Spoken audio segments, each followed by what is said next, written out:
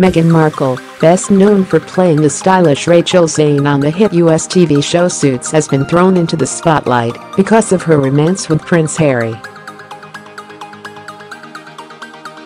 The pair have been dating since November 2016, and we've been obsessed ever since. She was even crowned the most Googled celebrity of 2016. Prince Harry has shielded his lady love away from the limelight, and we didn't even get a glimpse of her at Pippa Middleton's wedding, but we do know Harry traveled 100 miles to collect her.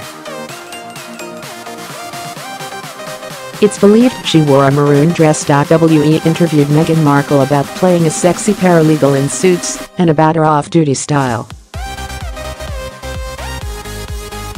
As well as Suits, the law-born actress is also known for her roles on CSI and Fringe, as well as films such as Horrible Bosses.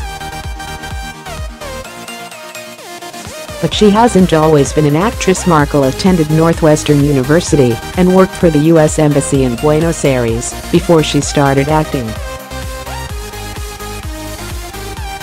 Find out more about why Meghan started her own website, why playing Rachel Zane has turned her life upside down, and how she describes her own personal style.